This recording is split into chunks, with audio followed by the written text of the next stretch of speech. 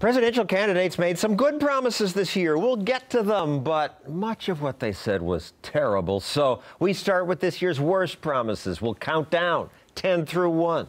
The 10th worst promise is from Donald Trump. I am a free trader. You know, a lot of the conservatives, they say, Donald Trump does not like free trade. Isn't that terrible? I want smart trade. What's smart trade? Smart trade is when two people agree to trade things. John, if you trade something with a Chinese person in California and they send it to here to New York, it's because you think you're going to be better and they think so. If we push them across the Pacific Ocean to China, none of that changes. It's still smart trade according to the two people swapping things. But I guess smart trade to Donald means that the government will decide. This one's okay, this one isn't. Well, there is no way for the government to decide. This trade is just a production technology that allows us to get more things for less in both countries. Well, he has a way to decide, kind of, on the campaign trail. Mr. Trump sometimes got specific about how he would fix trade. He wants a 45% tax on imports from China, and if an American company brings in anything from Mexico, You are going to pay a 35% tax every time it crosses the border. We have to, or we're not going to have a country left. Everyone's ripping us. Dagan, everyone's ripping us. Tariffs can change where we produce things and how we produce them. The same way when we see an assembly line that lowers our costs and gets us more products for cheaper, throwing handfuls of sand into that would change how we do things, and some people would get jobs. Protect some American jobs. It would make all of us poorer. Free education. Make every public college and university in this country tuition free.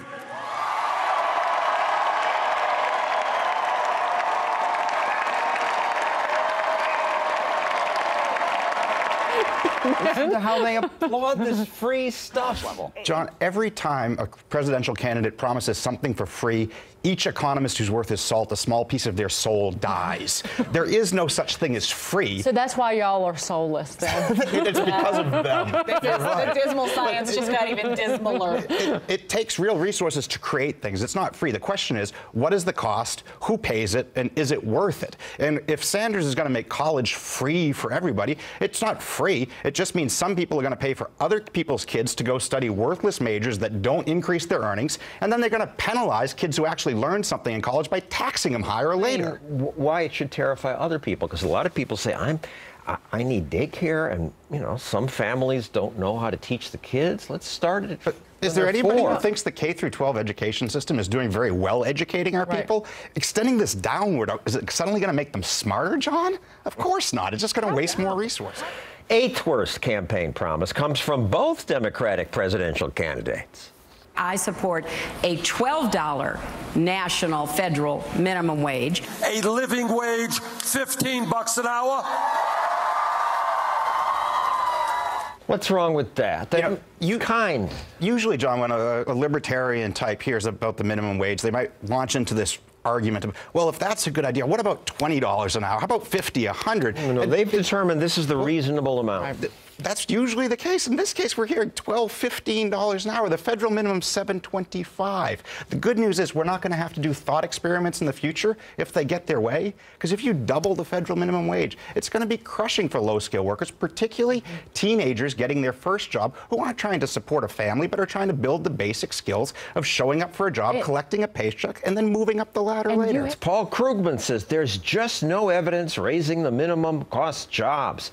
We should raise minimum wage. I have evidence. So let's be real. And the studies are a little vague. No, let's be real clear on what these studies are, though. They look at the existing changes in minimum wage we've done over the last 20 years, which is largely tinkering around the margin with small changes phased in over time. And then it's hard to study because a lot of these places are high rollover employment where they don't have to fire people. They just hire fewer later. When we're talking about doubling the federal minimum, there's going to be no ambiguity left. That's what Hillary Clinton. The unions would say they only raised the wage because they saw the minimum going up, and that prompted them to do it.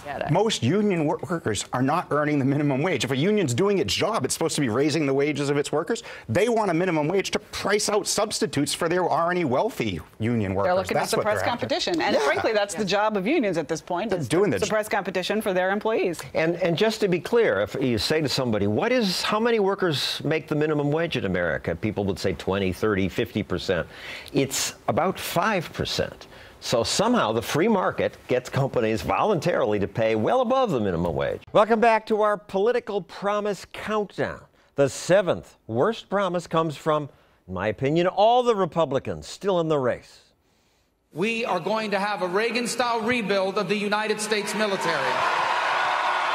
It'll be bigger and better and stronger than ever before. We will utterly destroy ISIS. We will carpet bomb them into oblivion. I don't know if sand can glow in the dark, but we're going to find out. All right, there were 2 promises made there. Let's start with the first, which is rebuilding the military. What's wrong with that?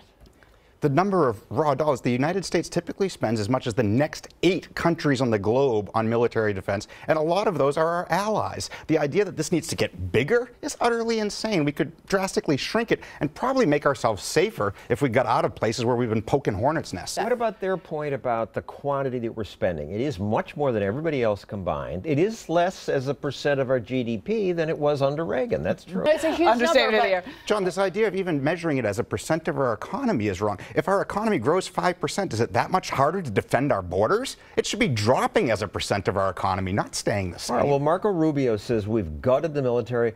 This will have the smallest army since World War II, the smallest navy we've had in 100 years. How they're going to pay for it. These are, market-oriented Republicans who don't think the government can run the post office and they believe our military can run the international political order. This is just nuts. Our worst political promise countdown continues. We're now at number 6. This one also comes from Donald Trump. After a police officer was killed, Trump said this. Anybody killing a police officer, death penalty. It's going to happen, okay? Can't go. We can't let this go. What's wrong with that? Since the 1970s, it's been cut in half, the number of cops All who right, die. but why not execute those who do kill cops? Well, I don't trust the government to be able to run a death penalty in a way that convicts just those who are guilty versus those who are innocent, period. But I think, given the abuse of police power that we're seeing these last few years, I think rather than protecting cops more, we should be more worried about protecting citizens from cops. My proposal, provide health care to all people, get private insurance out of health insurance.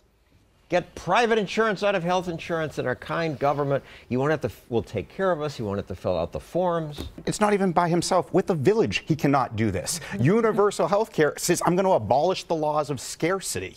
Because health care is scarce, we have to ration. He can make you not pay for it. That's with executive money, power right there, but abolishing the law of scarcity. That's how it would be. But he's going to have to then say, or his agency, well, you get health care, you don't. You get it today, but not tomorrow. But they Rationing only start doing that when basically the entire system is bankrupt.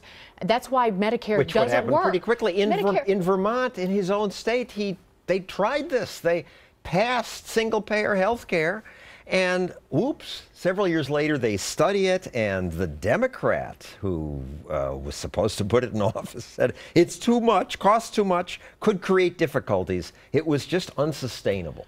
Don't worry, folks. We're going to be building the wall. We're going to build the wall.